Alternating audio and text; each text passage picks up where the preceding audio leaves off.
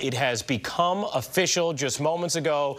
The Nets and the Kyrie era is over. Kyrie headed to Dallas. We're going to take a look at the statement right now from Sean Marks. Now that the trade is official, the Nets acquiring Spencer Dinwiddie, Dorian Finney-Smith, and draft compensation for Irving. We're excited to add Spencer and Dorian to our roster while also securing draft compensation that will increase our flexibility moving forward. Spencer is a dynamic, multi-talented guard who we are very familiar with from his previous stint in Brooklyn. Marks continues. Dorian is an experienced wing who brings perimeter shooting and defensive versatility to our group. Together, the two players will fit seamlessly with our roster and provide the team with proven veteran talent. Now, Frank, there is so much to get into, so many layers to this, and we certainly are going to dive into the impact of those two players and what they might bring to Brooklyn. Also interesting that there was no part of the statement that thanked Kyrie for his time, nor should there have been, but sometimes there is in these circumstances. But let's start with Kyrie Irving, Frank, because this has obviously been a tumultuous era. It is officially over. Just your thoughts on it finally coming to an end. And it's really been an incredible, I think it's about 76 hours. The news came down around 2 o'clock on Friday. Then, of course, they played the next night. You know, we sat here on Saturday, and you were doing the game, and you really thought from everything that you had heard and doing some research yourself that, you know what, he probably had played his last game for the Brooklyn Nets. And, of course, the trade becomes final today. It went down yesterday. And I think for the Brooklyn Nets, so many things had happened over the course of Kyrie's tenure here. And, Ryan, you know how it works.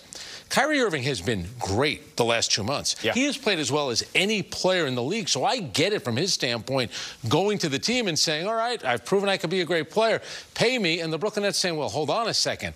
What about the three previous years? And I think the big numbers here are games played and the games missed. I think it's 156 games or 7 games played, 142 missed. That's a lot. And I think with Kyrie Irving, I think the one thing, everyone could agree on 2 things.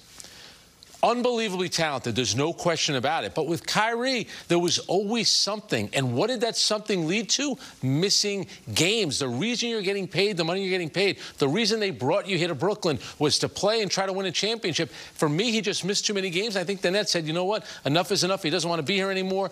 Let's move on. The interesting thing, too, Frank, is we've heard a lot of people say, like, well, you know, for those who would defend Kyrie in this circumstance, it's a business decision. I don't see how this is still a good business decision for Kyrie Irving. It felt like, and we saw he was building his value back up, right? Because the Nets got a whole lot more right now than they would have got for him in the summer or earlier this year when he was suspended. But it really felt like the best way for him to maximize his dollars was going to be to continue to play great basketball, to be on his best behavior. Instead, while he's playing great, while the team's winning, while they're a contender, he pulls the rug out from underneath the season. And by the way, can't even get the contract that he supposedly wanted with the Nets. He logistically cannot get it. He could sign a 2-year extension, that's it. And it looks like Dallas is going to wait till the offseason anyway. So that's what I'm confused about, Frank. Wouldn't everything that's transpired here make teams even more reticent to give Kyrie a long-term deal? I think you've nailed it. And I think if you go back to last June when he was going to opt into his contract or not sign the contract, and he understood the market, that no one was going to give him the big money after what had happened the previous season. So he opts into his contract. And I think all along, if he wasn't going to play for the Brooklyn Nets, I think he wanted to go to the Lakers. And maybe here he thought the Lakers would make a run at him, and perhaps they did. But the Brooklyn Nets have to look out for themselves. And by the way, and I know we're going to get into this, the players that got back are going to help, and they get a first-round draft pick back. So if I'm Kyrie Irving and I don't go to the Lakers or L.A. or maybe even Phoenix, a team that I wanted to go to, and now I'm leaving my hometown from West Orange, New Jersey. He grew up a Net fan. He's got his whole family here. Now you're going to be getting on a plane. You're going to be playing with the Dallas Mavericks, to your point, without the assurances that you're getting a long-term contract. I really think he overplayed his hand. And the other part about it is, and this was the thing that really struck me, he was great the last 2 months. The game that he had against Utah, the 48 points, and, you know, 2 nights later he goes for 38 against the Golden State Warriors and Steph Curry, the best player on the court that night. He looked happy.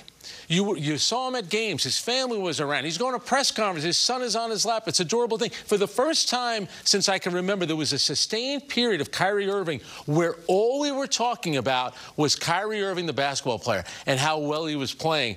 And then what happened? Things might have been going too smoothly, and all of a sudden he wanted to be out. He's out now to a team which, I don't care what anybody says, this was not #1 on his list by any stretch of imagination. Maybe it was on his list, but further down.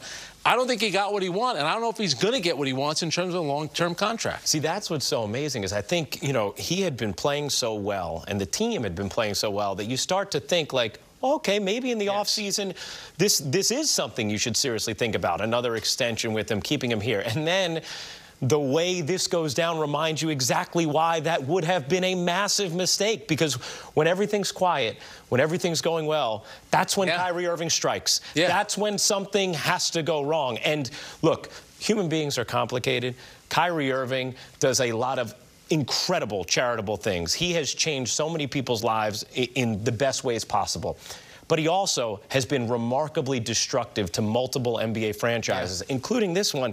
And Frank, if you look at when people talk about all the mess of the last few years, his fingerprints are on every move that's gone wrong somehow was a derivative of Kyrie Irving's behavior. And if you remember, too, he and Kevin Durant only played 74 games together, and everyone knew that first year Kevin Durant was not going to be available. Kyrie only played 20 that year. And when all is said and done, it was one playoff series victory. That year, I did think they were the best team in the league. Obviously, injuries were part of it, but injuries are always a part of it for a lot of teams. It was a problem last year for the Milwaukee Bucks, just like it was for the Brooklyn Nets. The thing about Kyrie is, you know, there were some games this year. The game that he had against Phoenix, where he wasn't padding his stats at the end. He brought them back. They were down by a lot, and he made it a one-possession game. Then they go to Utah, and he has the unbelievable performance. There was a game last week against Philadelphia. He was getting it done on the defensive end, and he led them in a comeback. The following night, he's playing a back-to-back game, and it never looked like the Nets were going to have a chance to win that game. He played all but 41 seconds in the second half. And I'm thinking to myself, this guy is a different guy. I know why he's doing it.